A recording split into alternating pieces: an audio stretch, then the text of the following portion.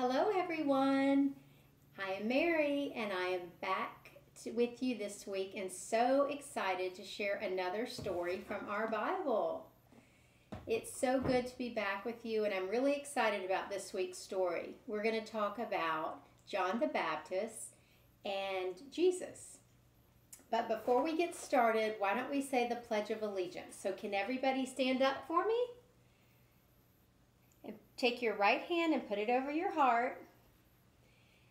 I pledge allegiance to the flag of the United States of America and to the republic for which it stands, one nation, under God, indivisible, with liberty and justice for all. Good job! You guys have been practicing your pledges. So the next thing we're going to do this week is we are going to talk about our verse. But before we do that, can everybody see the shape? Does anybody know what shape this is? It's got 1, 2, 3, 4, 5, 6 sides. It's a hexagon. Did you guess hexagon? And what about the color? What color is that? Is that purple? That's one of my favorite colors. That is purple. So this week we are going to have our verse of John 3:16. For God so loved the world that he gave his only son. John 3:16. Now I want you guys to practice that at home, okay? That's a really wonderful verse and I want you guys to practice that. And by the end of the year, I bet you're going to know all our verses by heart.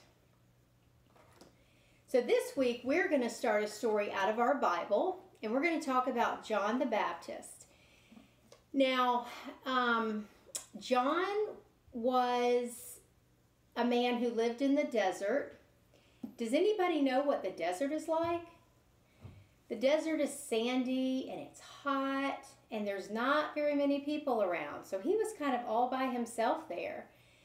John lived all alone in the desert and he wore clothes made of camel's hair.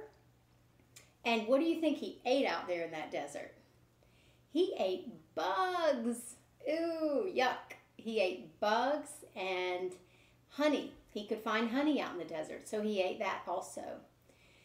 So one day when he was in the desert, God told John the Baptist a very special message that he wanted him to share with all the people. So he was to go and tell the people that Jesus was coming and that Jesus was the Savior God had promised to send. So John left his house where he lived in the desert and he went to an area near the Jordan River. He told so many people that a wonderful man was coming named Jesus. And everywhere John went, people came to hear him. They loved hearing about Jesus. So John told all of them that they needed to get ready for Jesus.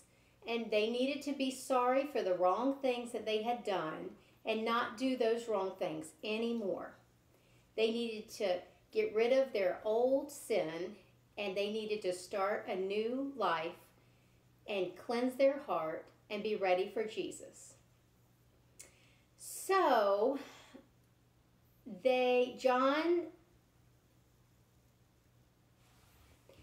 wanted to baptize people to wash away their sin. And baptism is a symbol that we want to get rid of something we did that we're not happy about, and we're just wanting to wash away our old behavior and we want to start afresh to it and live a new life following Jesus.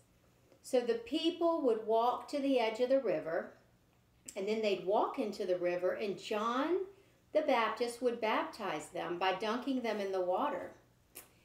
And Jesus wanted everyone to know how important baptism was. So one day, Jesus came to John and said, John, I want you to baptize me. So John and Jesus walked into the river and John baptized Jesus. And here's a picture. Can you see John and Jesus standing in the water together? So once John baptized Jesus, when they came out of the water, God spoke in a voice from heaven and said, "This is my Son who I love." At that very same time the voice of God spoke, the heavens opened up and the Spirit of God came down on Jesus like a dove. And that dove was a sign that Jesus is the Son of God and that he was ready to start doing the work God sent him to do. What a great story from our Bible. And if you want to look at any more information about it, you just open up your Bible and you can find this story and you can read it again if you want to. But right now, let's pray before we finish our time together. God, thank you for Jesus, for teaching us about baptism.